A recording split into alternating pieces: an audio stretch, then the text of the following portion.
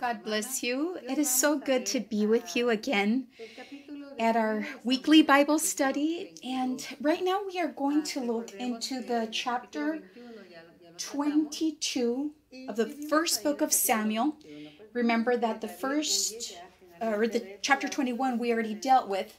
And what is it that we saw in that chapter? So we saw that David finally ran away from the palace, ran away from being with the crazy king that wanted to kill him because of jealousy. And in chapter 20, he comes out. And so 21 we dealt with when David came to Nob and he saw Elimelech the priest, and Elimelech is surprised because David is alone. So David doesn't tell him the truth that he's running away from Saul, but that he is on a secret mission, and that secret mission cost the life of 85 priests. And so we are going to see how this happened in chapter 22, how the details played out of why these 85 priests died. It was not only because David didn't say the whole truth. It was because there was something pending with Eli's family. It was pending with God, and God wanted to deal with it, and God used this very regrettable situation. So verse 1, chapter 22, 1 Samuel, the scripture says, David therefore departed from there and escaped to the cave of Adullam. So when his brothers and all his father's house heard it, they went down there to him. Okay, so we see here that from being in the palace, from being protected for a time in the rock of Ezel, he walks and he goes from there to Gath. And when he gets to Gath, he fakes being crazy, a madman. He leaves there and he goes into a cave, to the famous cave of Adullam. His family found out that he was there and they went to go see him. But in the cave of Adullam, in our cave of Adullam, because we're all going to go through a cave, through a dark place, but in that dark place, great things happen. There, in the darkness, in the depths of the waters, in the belly of a fish, Jonah repents of his disobedience to God, and he cries out for mercy.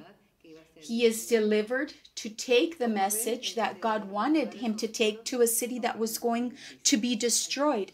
So as you can see, the dark places are for our benefit. There is profit in them. And there, when Jonah arrives to Nineveh, he gives a message of judgment, but God was in the midst of that. All of Nineveh proclaimed fasting and prayer, and they repented, and God forgave the city. In jail, Joseph was locked up, and there he was trained to become the famous governor of Egypt. The jail was the entrance to the throne. From jail, he went to reign. Daniel, when he entered into the lion's den, in that place of death, he was visited by an angel, and the angel closed the mouths of the lions. And so God knows what we need. Be assured of that. We think that we need all types of blessings, that we need to be blessed, that we will have no conflicts, that we will live in peace, that we will be prospered. And yes, we are blessed, and yes, we are prospered. But the Lord knows how to put us in places of prison. And though it seems something bad, it is where God will show us that He is with us and that only He can save us in this time. We seek for solutions to deliver ourselves from everything that we are going through, something so difficult, something that we hadn't seen and this generation hadn't experienced, just like this pestilence, this plague. And like never before, we are seeing disobedience, anarchy, to the highest of levels. And so we are seeing something that we had never seen before. And we look for resources. How do I save myself from this? But let me tell you that the darker that the picture of death and the danger of the enemy is around us and surrounds us, we are going to see the hand of God delivering us, just as these men experimented the fiery furnaces. They experimented all these things where nobody could save them. However, there was somebody who could save them, and that somebody is our God. And so in this time that we are locked away, filled with problems, with menace of death upon us, and all of this violence and all of these terrible things that are happening, and we have reached a time of darkness where no one can deliver us.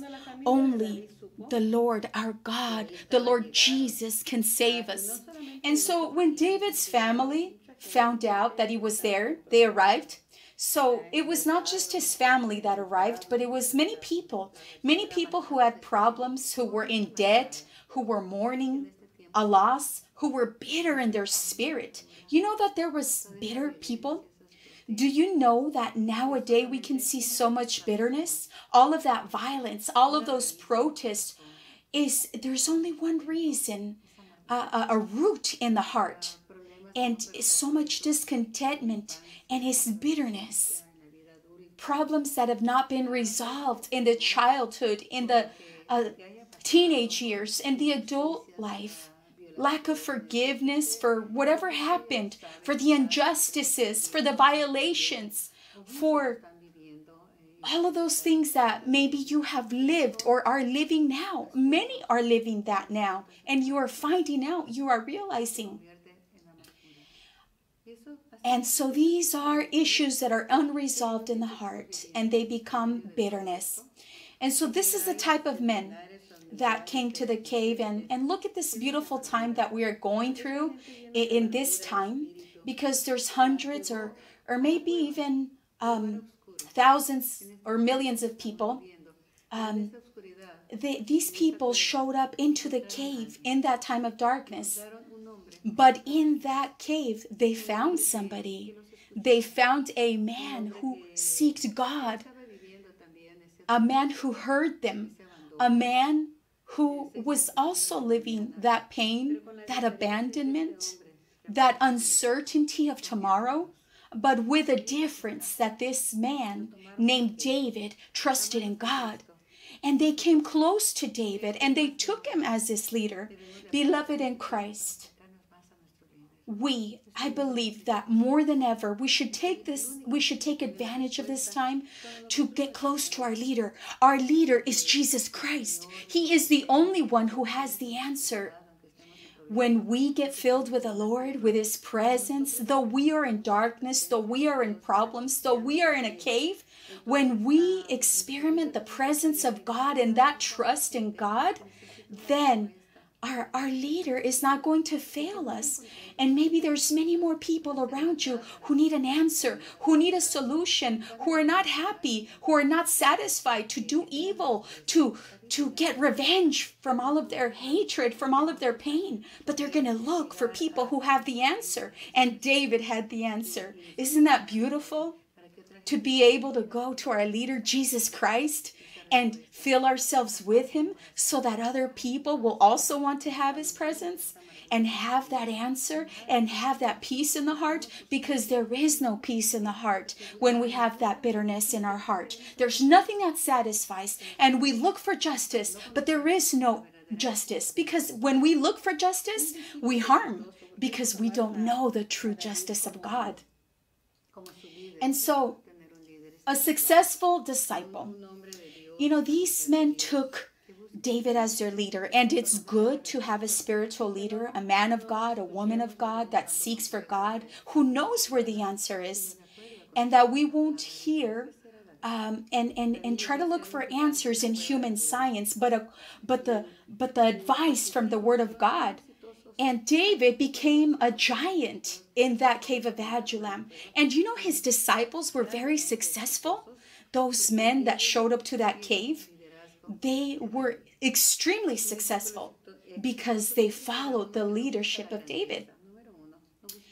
A successful disciple will always be one who doesn't look for greatness. Number one, they follow their leader even in the little, but that little will be multiplied to them and will be a vessel that God will honor and that God will want to use, because it will be a vessel molded in the discipleship of brokenness, of humility, of repentance, of obedience. And so David became a giant in the cave of Adullam. Why? Because he looked for God and he trusted in God. And in that time of darkness, in that cave, that's where Psalm 57 is born. And look at what Psalm 57, being alone with God in that darkness, without hope. But he had the trust in God, and it says, "Be merciful unto me, O God. Be merciful to me, for my soul trusts in you. And in the shadow of your wings I will make my refuge until these calamities have passed away. I will cry out to the God Most High, to God who performs all things for me. He shall send from heaven and save me. He reproaches the one who would swallow me up." So look at where David looked for his protection and where he had his protection. Was it in that smelly, dark cave without oxygen? No, it was under the shadow of the wings of the God Most High, under that covering of the presence of God. And he says, that's where I'm going to be. He wasn't desperate to come out of the cave. He knew who was with him. And he says, until the brokenness passes. And so he remained there, until the calamities have passed, waiting on God, on his mercy, on his grace.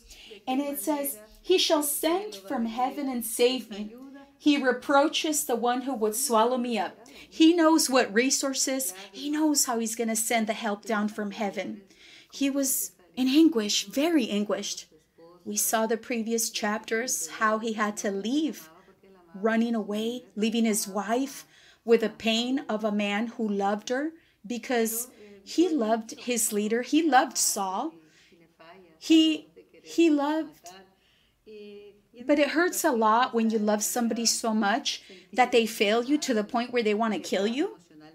And so in this situation, in this brokenness, he writes this Psalm 57, inspired by the Holy Spirit, God comforting him, giving him the word of the Spirit for his life. And that same word is for you and for me during this time. Let's hold on to the words that come from the Spirit of God, and let's shelter ourselves under the shadow, under the wings of the Almighty.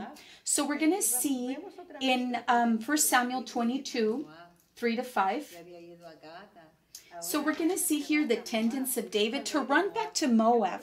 He had gone to Gath, and he tells the king of Moab, he says, "Please let my father and mother come here with you till I know what God will do for me." So he brought them before the king of Moab, and they dwelt with him all the time that David was in the stronghold, in the strong place. But the prophet Gad said to David, "Do not stay in the stronghold. Depart and go to the land of Judah." So David departed and went into the forest of Hereth. So the tendency of David, this is where I want to begin. David had a carnal union in Moab. David always had that tendency, and it was that he was the great-grandson of Ruth, and Ruth was from Moab. So there was fleshly bloodline connections. And so when there's problems, sometimes we want to take refuge with the family, and it's a beautiful thing, but the family is never going to have the answer. Only God is. So this is a temporary relief. He went to Moab with his family, with his descendancy, and the roots of his great-grandmother Ruth. But in verse 5, prophet Gad says, "Hey, what are you doing here? Go to Judah." In the city of Judah, Judah means praise. So take time to go and praise God instead of looking for the resources and family support. And it's really nice when we're going through trouble and for the family to come and give you words of encouragement. But the words of encouragement that come from the human lips will never be the word of the Lord. The prophet tells David, verse 5, do not be here or stay in the stronghold. Do not, in other words, don't trust in the human strength. Go to Judah. Go to the city of praise. Take some time to go worship God. You are afflicted. You are emotionally sad. You are worried because of what is happening around us. Take time to pray. Take time to worship. Go to Judah. And so now we're going to see in verse 6, when Saul heard that David and the men who were with him had been discovered, now Saul was staying in Gibeah under a tamarisk tree in Ramah with his spear in his hand. And so look at here, brothers and sisters. Look at what Saul has in his hand. What does Saul have in his hand? It is a spear. And we can ask ourselves, I've asked myself, what's in my hand? What do you have in your hand? What do we have in our hand? Do we have the word of God? Or are we like Saul? Do we have a weapon of war? Willing to defend ourselves? Willing to seek justice with our own hand? With a weapon? Willing to bring solution to our own problems in our own way? What do we have in our hand? Saul had a spear. He was paranoid. He was defensive. When we have a weapon in our hand and not the word of God, we are going to believe that everybody's against us. And we're always going to be willing to jump and defend ourselves. And that we have the right to defend ourselves. Because, you know, we all have rights here. This country, everybody has rights over here. Even the devil has rights to have satanic churches in this country. And we all live under these rights. Instead of having in our hand the word of the Lord promises us to deliver us from all of our fears and from all of our enemies. You believe that God is going to give rest to David? No. God had a plan for David. God was forming a leadership, a powerful leadership, a leadership where the kings that were going to come after David would be able to be measured according to David's stature. Saul was out of control, and to him it wasn't about, or to him it was about what he could offer, not about what God's will was. So listen to this. 1 Samuel 22, 7 through 8. Then Saul said to his servants who stood about him, "Hear now, you Benjamites. Will the son of Jesse give you every one of your fields and vineyards and make you all captains of thousands and captains of hundreds? All of you have conspired against me, and there is no one who reveals to me that my son has made a covenant with the son of Jesse, and there is not one of you who is sorry for me or reveals to me that my son has stirred up my servant against me to lie in wait as it is this day." So look at how Saul was with a spear in his hand. And so he is accusing all of the tribe of Benjamin that they have abandoned him. Everybody was with him. The only one that left was David. But he's already untrusting, doesn't trust anybody. And Jonathan, yes, did have a friendship with David, but he feels betrayed by his own son here that made an alliance with David. And so, as you can see, he says, "Oh, but I offer you vineyards." He is wanting to buy the favor of the people. And here, it's not about who offers more. It's about who will do the will of God. Verse 9. Remember that in chapter 21, brothers and sisters, remember that when David went to Nob, there was a person named Doeg, the Edomite, and he was set over the servants of Saul. In verse 9 of chapter 23, when Saul is saying, "Is there no one who is with me?" Everybody has turned their backs against me. And since nobody answers, so here Doeg speaks. And he says, and he inquired of the Lord for him and gave him provisions and gave him the sword of Goliath. He said, look, he went to the priest and gave him provision, and David even consulted with God and even gave him the spear or the sword of Goliath, the giant. So look at the information that this man gives to Saul because he was there. And it says, so the king sent to call Ahimelech the priest, the son of Ahitub, and all his father's house, the priests who were in Nob, and they all came to the king. And Saul said, hear now, son of Ahitub. He answered, here I am, my lord. So look, the priest doesn't know anything. They heard the version of David. David said, I come from in the behalf of the king on a secret mission. And the priests that helped David, this is the story they heard. And so now this Edomite gives the information to Saul. And so in verse 13, then Saul accuses them directly. Why have you conspired against me, you and the son of Jesse, in that you have given him bread and a sword, and have inquired of God for him, that he should rise against me to lie in wait, as it in this day? So Ahimelech answered the king and said, and who among all your servants is as faithful as David? He's saying, what are you talking about? If there is nobody, David hasn't done anything bad. There is no one so loyal like your son-in-law.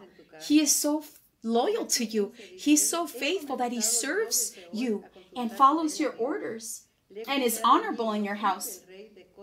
Did I then begin to inquire of God for him? Far it be from me, let not the king impute anything to his servant or to any in the house of my father. For your servant knew nothing of all this, little or much. So the priest is saying the truth. He didn't know anything of this matter. Of this is what is happening with David. David didn't say, look, priest, I come running away from the evil of Saul. David didn't speak evil against his leader. And that's why he didn't know, not even a small or a big thing. And in 16, and the king said, you shall surely die, Ahimelech, you and all your father's house. Then the king said to the guards who stood about him, turn and kill the priest of the Lord, because their hand also is with David, and because they knew when he fled and did not tell it to me. So he was still hard-headed, saying and wanting to believe that they knew it, but they didn't know it. They didn't know that David was running away. So Saul goes and tells all of his army to kill them. So Saul sends, and the fury of Saul has reached its limits. He's not thinking anymore that these are the anointed men of God, that the anointed of God shouldn't be touched. David respected Saul so much that when he was about to kill him, he says, let's not do it. Let's not kill Saul. He always respected him because he had been anointed as a king, and he respected him. And Saul is not respecting the anointing, the priestly anointing, and he sends for these priests to be killed. And so we see two kinds of people here, because the soldiers of the army of Saul did not want to kill him. There are people, there's the kind of people who do, even though the orders are against the will of God. And the soldiers of Saul did not want to do it. But there's this Edomite by the name of Doeg, and he offered himself to kill them. But he forgot that there is a greater authority. He could have said, well, this is the order of the king. This is, the order of the governments. But Doeg forgot that there is an authority that is over and above all authorities, and that is the authority of God. And so these soldiers didn't obey the authority of the humans, but Doeg did kill the priest, and it was 85, and they were the last ones. And there's a really sad point that we're going to deal with right now. And these priests these 85 priests, with the exception of one who escaped, were the descendants of Eli. Who is Eli? Eli is the priest who was taken. God took his priesthood and he lost his life for a very grave sin. And it was the sin of not correcting his children. And his children, who were priests, dishonored the ministry. Eli, seeing the son of his sins, never corrected his sons. He never got in the way of his son's sins. They took of the offerings of the temple and they slept with, they had intimate relationships with the women inside the temple. And when the ark was taken, the Ark of the Covenant was taken by the Philistines during a war. And the people took the ark to the war because they were losing. And they took the ark believing, taking it as a good luck charm, because in the ark is where the presence of the Lord descended. But beloved in Christ, we cannot take God as a good luck charm or say, oh, I'm going to open up the Bible in Psalm 91 because if I have it open, oh, God's going to protect me. No. Yes, the ark represented the presence of God, but without obedience to the word of God, there is no presence of God. Even though we might carry our Bible, even though they carried a box called the ark, and the Philistines took the ark from them, that box was only a symbol of the presence of God. But the presence of God is not with a man or the woman who lives in disobedience. They lost the war, they lost the ark, the Philistines took it, and when the news were given in chapter 3, when the news was given to Eli of what had happened, that his sons had died,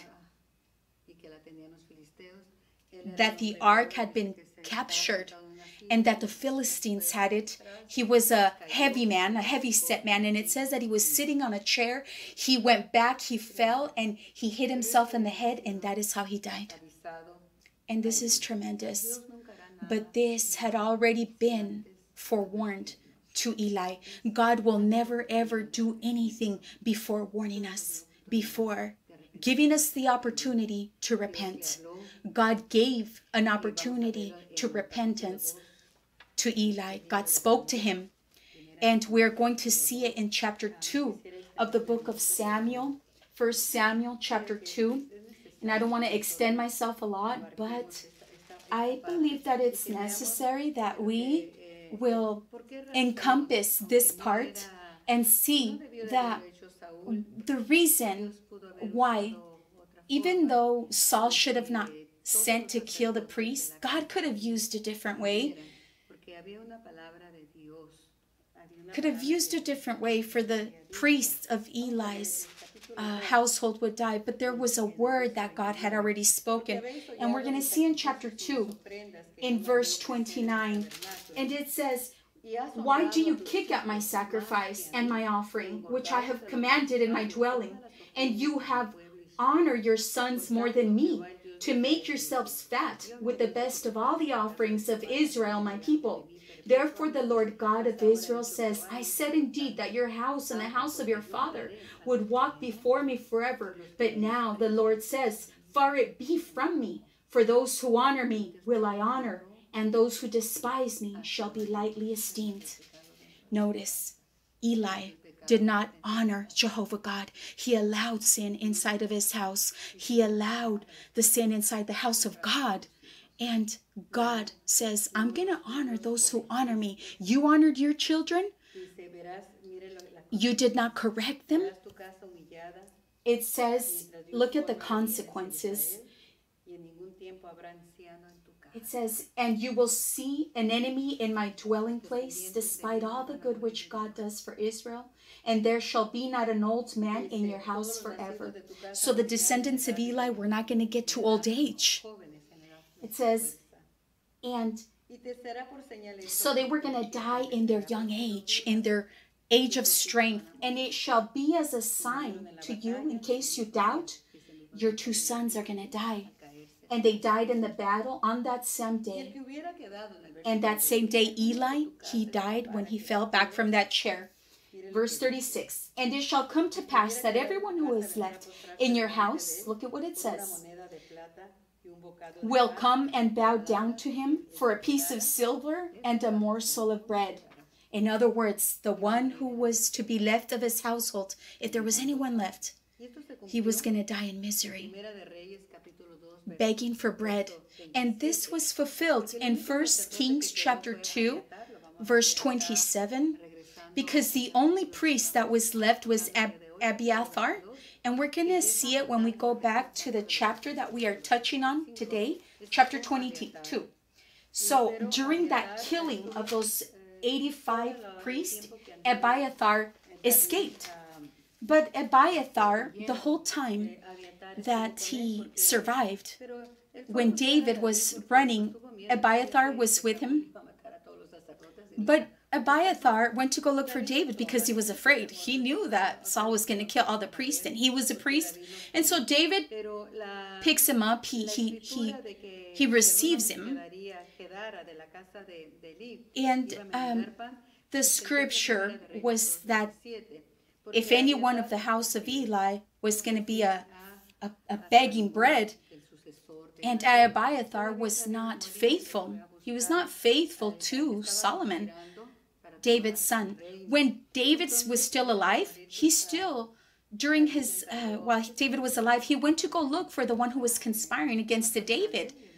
So David commended into certain characters that we're going to see later.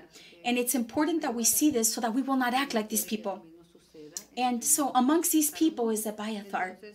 And so David said, Solomon, take care of him because he doesn't want the same thing to happen. So Solomon destitutes him from the priesthood and he sends him into exile. And so you see that the word of God is fulfilled. And sometimes we believe or we think that we can laugh at, oh, it didn't happen during this time. Oh, the Lord spoke, but it's been 10 years, 20 years, and what God said hasn't happened. But God is always going to fulfill his word of blessing and his word of judgment. So therefore, let's fear God, fear to offend him, and let's live according to his will. And so let's go back, brothers and sisters, to chapter 22, which is what we are dealing with. And Doeg kills the priests. In verse 18, it says, and the king said to Doeg, you turn and kill the priest. So Doeg the Edomite turned and struck the priest and killed on that day 85 men who wore a linen ephod. So he struck with the edge of the sword both men and women, children and nursing infants. Verse 20. Now, one of the sons of Ahimelech, the son Ahitub, named Abiathar, escaped and fled after David. And Abiathar told David that Saul had killed the Lord's priest. So David said to Abiathar, I knew that day when Doeg the Edomite was there that he would surely tell Saul, I have caused the death of all the persons of your father's house. Stay with me, do not fear. For he who seeks my life seeks your life. But with me you shall be safe. And that is where chapter 22 ends. But David felt guilty of having twisted the truth, and the consequences were fatal. Abiathar escaped, and there was a broken relationship there with David. And so when he came together with him, that fracture, it healed. Abiathar looks for David, and he realizes that David is not his enemy. He was able to recognize that it was not David, that his true enemy was Saul. And there is a lesson for you and I here. We have the same enemy. Though we're not in agreement as brothers and sisters, and we don't agree with a neighbor, we don't agree with a family, there's frictions, there's brokenness, there's issues. And we might not be in agreement, but they are not our enemies. The true enemy is Satan. And we need to have that in mind. Abiathar realized that David was not his enemy. God is not our enemy when he tells us no on a lot of things. God is not our enemy when He lets us go through brokenness. Our true enemy is Satan. Brokenness is the hand of God, the hand of the potter working and molding our lives and working in us. And he's in that process. And you know that process, many people reject because it's uncomfortable. And many people get bothered when we mention the word process. And it shouldn't make us feel uncomfortable, because the processes of God is the hand of God in our lives, working in our hearts. But we reject that process. And when we do that, we're rejecting the hand of God when he's forming us to the image of his son. So in other words, what are we rejecting when we say, this process, I'm saved, I'm waiting for the throne, I'm called to do great things? Yes, David, there is no greater king than David. Nonetheless, look at the walk that David had to walk to become what God wanted him to become. Let's not reject the process of God. Let's not even get mad when we hear the word process, because you're not going to escape. I cannot escape that process unless we unite ourselves to the enemy. Because in reality, God is not our enemy. And when he takes us through brokenness, is because he is forming us, men and women, according to his heart, so that we will have a leadership according to him, not a leadership according to Saul. And to reject the process is to take the leadership of Saul. To accept the process of God is to accept the leadership of the Son of David, Jesus Christ. And that's beautiful. So in verse 23, he says, stay with me. I'll finish up now. Do not fear. For he who seeks my life seeks your life. But with me, you shall be safe. Beloved in Christ, with Christ, we are safe. It doesn't matter who looks for our life. There are words of hope, of encouragement. Do not be afraid. The Lord is always going to tell us, you're going to be safe with me. Don't be afraid. I am with you. I uphold you with the righteous hand of my justice. We're looking for justice, but the justice of God is perfect, and he sustains us in that perfect justice through Christ. And so to conclude, do not run to Gath. Do not run to the world. Do not run to Moab, seeking for a safe refuge. There is no place in this world that is a safe place. Though they make secret hiding places, though they make an ark, supposedly they're making an ark right now, as Noah made an ark in case the world floods. People are going to get in there. They're sending rockets to outer space. So that when the earth, because they know that the earth has time, that the earth is on a stopwatch, it's running out of time, and it's in a process to be renewed and be back into the original state.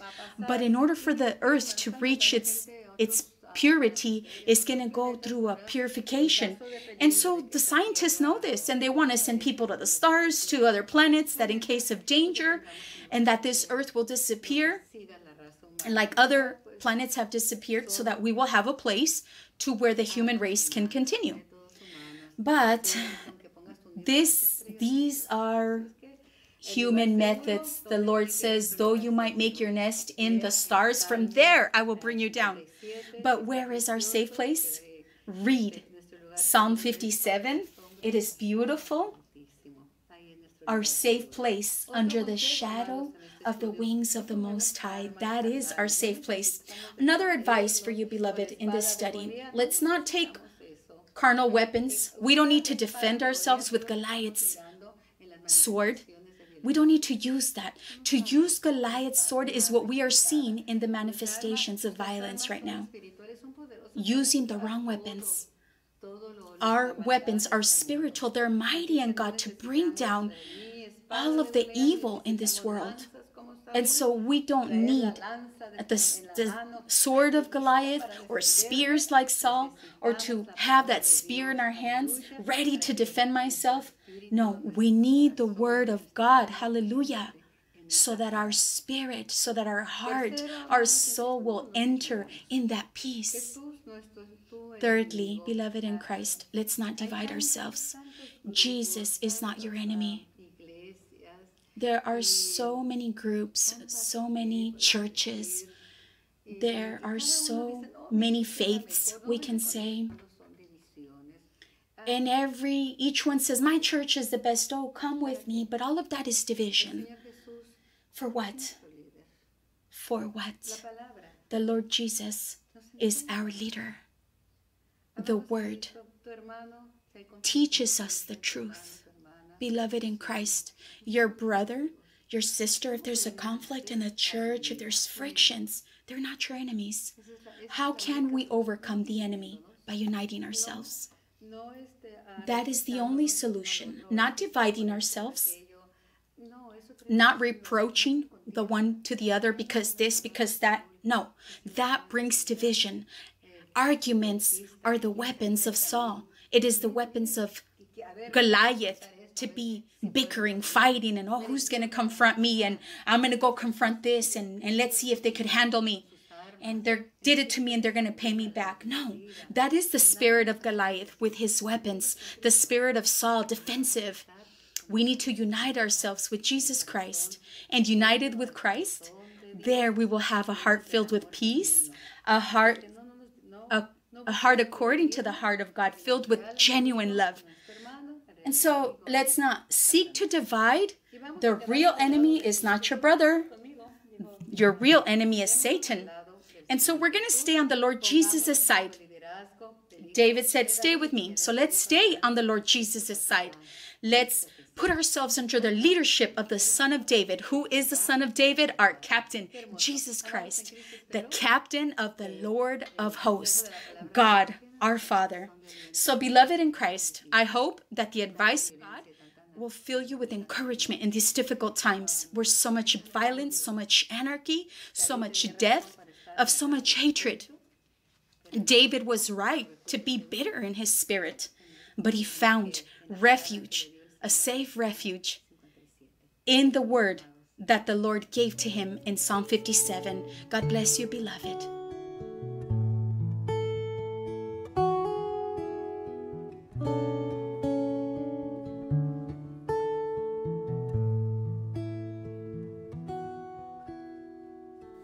I am a sinner,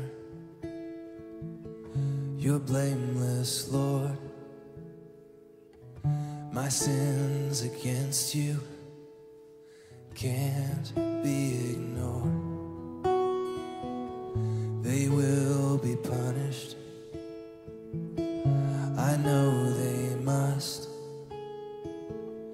Your law demands it, for you are just.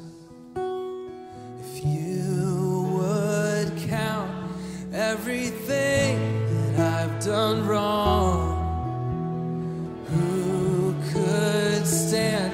But there's forgiveness with you, God.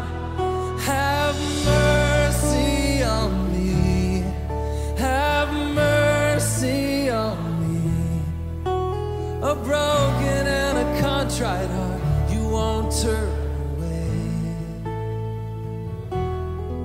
Have mercy on me, have mercy on me, because of your steadfast love.